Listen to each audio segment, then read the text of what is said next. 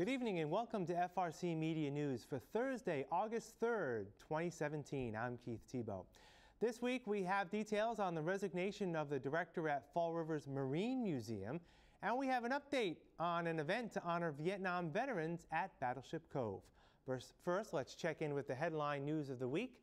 We bring in the digital news editor at the Herald News, Will Richmond. Will, thank you for joining us this week. Thanks for having me, Keith.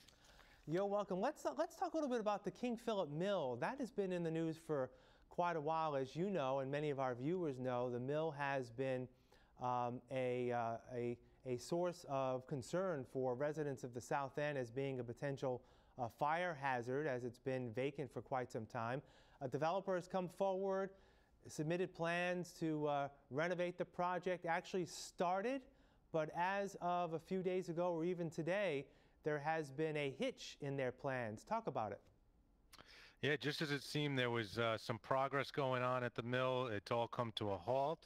It appears that the chairman of the city's historical commission, Tony Diaz, has sent a letter to the developers expressing his concern about the demolition plans.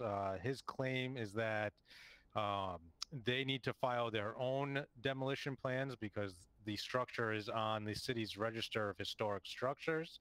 The sort of wrinkle in this is that the city had begun this process earlier this year and had gone through everything that needed to be done.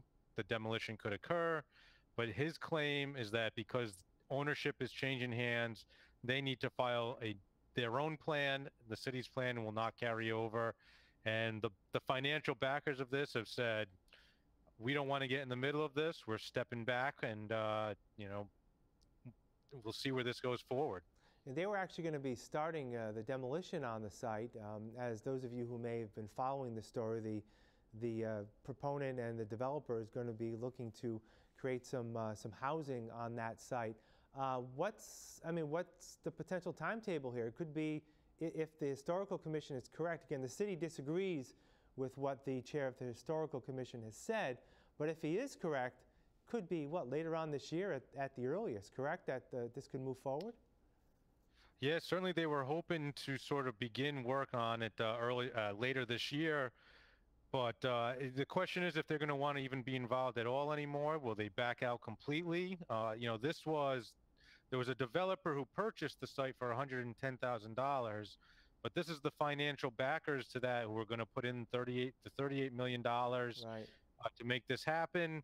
So at this point, we're continuing to follow up with them. We're expecting to hear more from those financial backers, we believe, on Friday, and find out what their next steps are. But certainly, this, like you mentioned, the city is disputing it.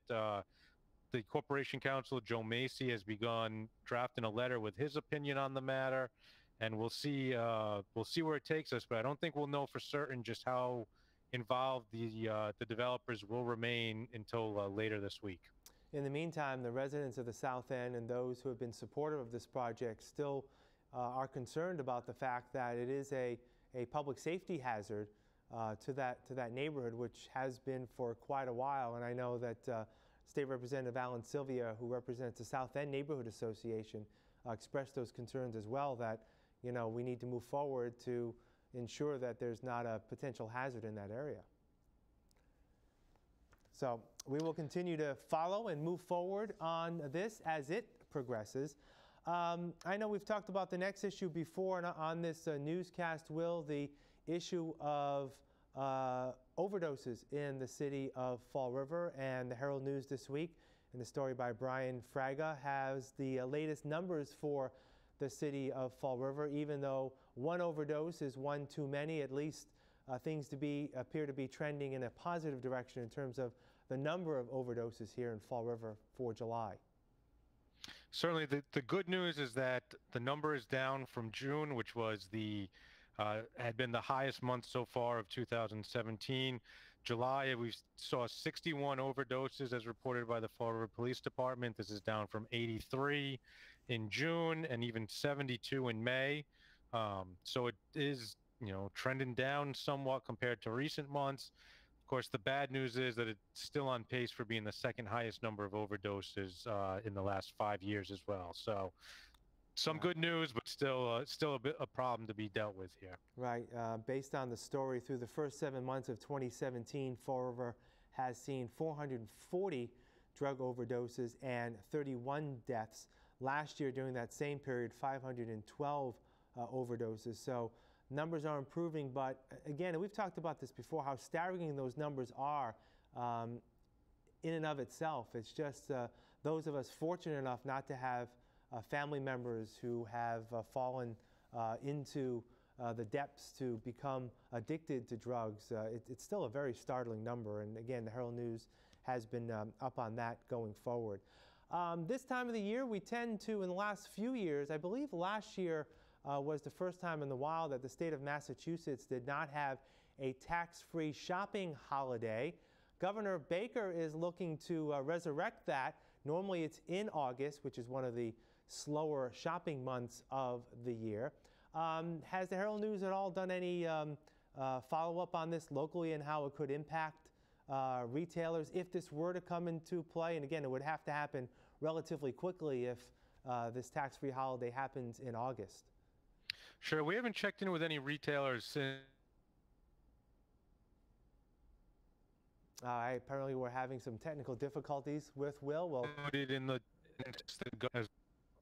go ahead, Will, continue. All right, as to whether or not one would be included this August or not, retailers expressed that they were interested, they wanted one. They certainly said that last year not having one, as you mentioned, caused some problems on their end. They didn't see the shoppers that they usually do. And certainly, the overriding themes are. All right, well, we're having some technical difficulties. Let's see if they'll solve itself. There's others in the northern part of the state as well that express concern about competing with tax-free New Hampshire. Right. So, a lot of the retailers like it because it brings foot traffic into their doors. The state, on the other hand, as you probably mentioned while we were having technical difficulties, is the state, of course, will see a downturn in tax collections for that weekend, and that may impact the bottom line in terms of the state budget. All right, finally, before I let you go, again, this week, apparently, I think it's tomorrow, is the 125th anniversary of the Borden murders. And I know that there's a lot of events happening in Fall River, including one we touched upon last week that the Herald News is sponsoring. Refresh people about your event and maybe give an update on some of the other events happening this weekend. Yes, so certainly tomorrow does mark the 125th anniversary, so there'll be all the reenactments going on over at the Lizzie Borden Bed and Breakfast on 2nd Street. We'll be there to provide full coverage of that. There'll be additional reenactments going on Saturday as well, as they look to capitalize on the anniversary. The city, with the Historical Society, is doing some Lizzie-related trolley tours on Saturday. I do believe those required advanced ticket purchases, and the last I heard it was all sold out. So, maybe you can run alongside the trolley if you wanted to be a part of that and didn't get a ticket. Our scavenger hunt in the city's parks, I Found Lizzie, is going on through the weekend as well. And it certainly wraps up kind of a week of events and different Lizzie-related happenings, as we hit that big 125th anniversary. Sounds good. All right, well, what else is coming up at the Herald News over the next few days? Sure. This weekend, we kind of take a fun look at summer jobs for teenagers. We've talked with one teenager and his summer job, along with some employers and why they turn to teenagers to fill some jobs, as well as asked some community leaders to step back in the time machine and talk about their summer job experiences when they were a bit younger. So some lighthearted look at working in the summertime. Sounds good. All right, well, thanks for joining us. We'll talk again soon. Take care. All right, have a good weekend, Keith. We'll have more FRC Media News right after this.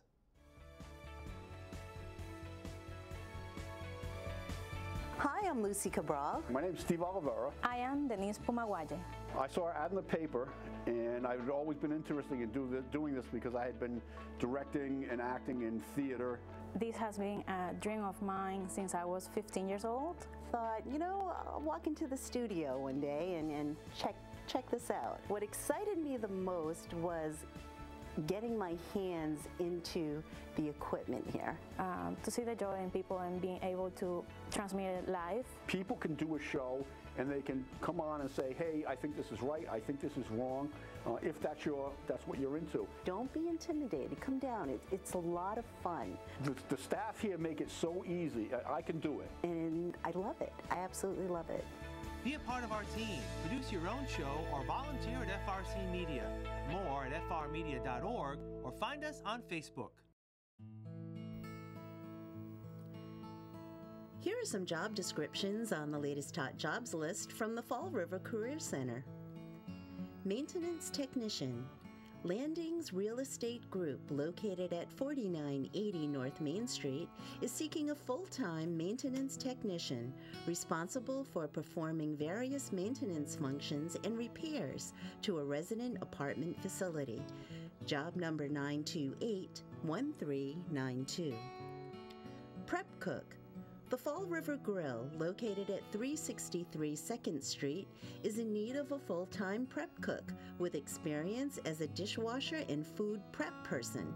Must be reliable and able to work as a team. Job number 930-6051. Psychiatric Nurse Practitioner. Oleski Associates is looking for an experienced full-time psychiatric nurse practitioner to work in an outpatient facility in Fall River, which provides integrated behavioral health care to patients with addiction and co-occurring psychiatric conditions. Job number 930-9174. People Incorporated, located at 4 South Main Street, is looking to fulfill the following full-time positions. Assistant Vocational Director, job number 929-3258. Lead Case Manager, job number 929-3254. The Fall River Public School Department, located at 417 Rock Street, is looking to fulfill the following full-time positions for the 2017 and 2018 school year. Grade 2 Teacher, job number 929-5230. Technology Teacher, job number 929-5221. For more information on these or other positions, visit frcmedianews.org or call the Fall River Career Center at 508-730-5000. Learn about the lively and diverse culture of Cambodia at Fall River's second annual Cambodian Cultural Festival. Activities will include a Cambodian fashion show, live music by the Fantasy Band, Cambodian dance, and a performance by a Khmer artist. The festival is hosted by Fall River's Cambodian American Rescue Organization, also known as CARO, a nonprofit organization that works to raise awareness of the Cambodian culture in our community. The festival takes place from 10 a.m. to 5 p.m. on Saturday, August 5th at the Khmer Buddhist Temple located at 745 Highland Avenue in Fall River. Admission is free. For more information, call 774-955-6317 or visit caro-inc.org. Welcome back. The recent merger of Battleship Cove and the Fall River Marine Museum has resulted in the resignation of Museum Director Maria Van. Battleship Cove Director of External Affairs Christoph Shea confirms to FRC Media News that Van resigned in July.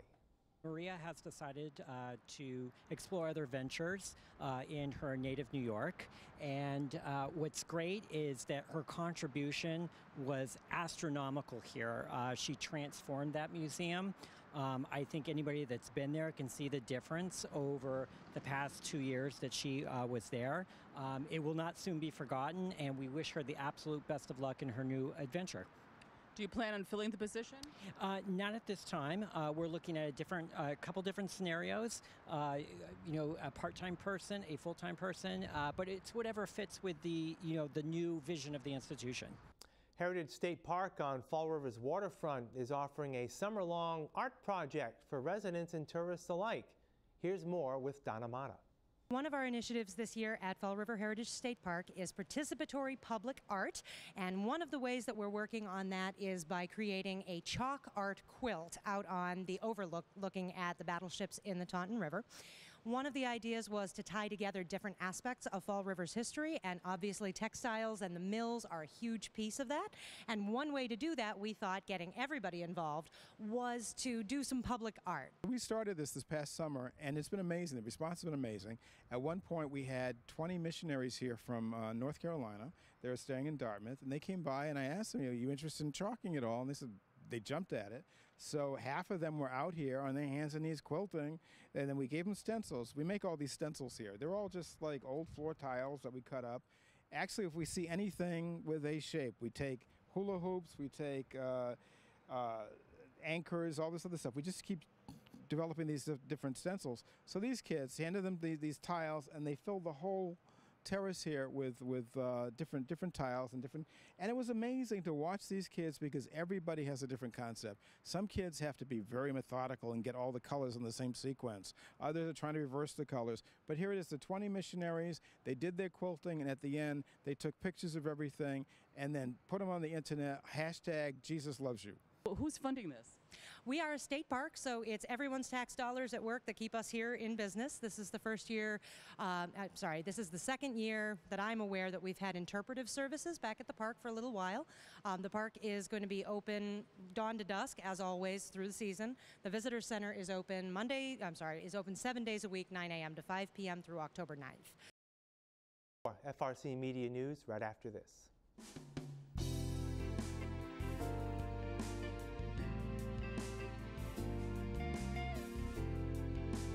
Today we have Cooper. He's a male, 2-year-old Brussels. He is full of energy, loves to jump and play. He was a stray. He's very good with dogs. He loves to be with people. So if you want to come down and meet him, that would be great. So today we have Ginger. Ginger is a female. She is a Lhasa Apso. She's 10 years old. Even though she is a senior, she still has a lot of pep in her and a lot of love to give.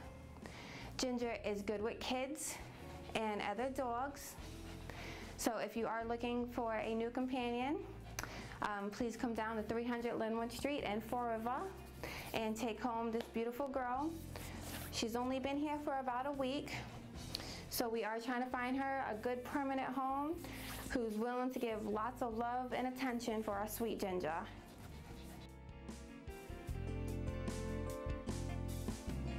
Learn about the lively and diverse culture of Cambodia at Fall River's second annual Cambodian Cultural Festival.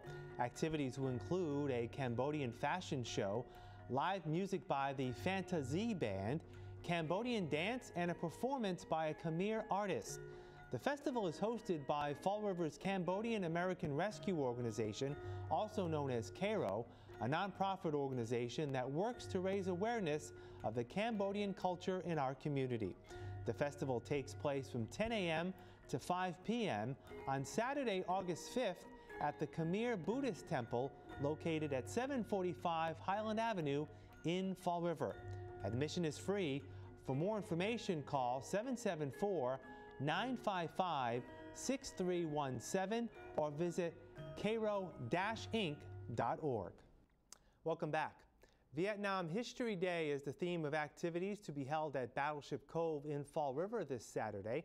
Director of External Affairs, Christophe Shea, has the details. The most important part of this day is that we are honoring veterans of the Vietnam War. They will receive free admission as we honor them here at Battleship Cove.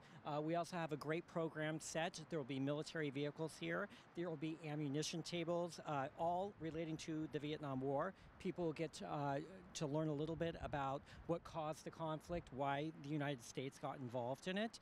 And there will also be some fun programs for the kids. They'll actually get to decorate their own military helmet, which soldiers did during that period. They put graffiti on their helmets. So it's a great thing. They'll also get to make their own helicopter. And speaking of helicopters, we are actually renovating the helicopter, the Huey, down there. So people will get to come out, they'll see the restoration in progress, and they'll also be encouraged to donate toward the cause. That'll do it for this week's edition of FRC Media News. You can catch FRC Media News Thursdays and Friday at 6 p.m. and online via our website, frcmedianews.org. For all of us here at FRC Media News, I'm Keith Tebow. Have a great week. We'll see you next Thursday.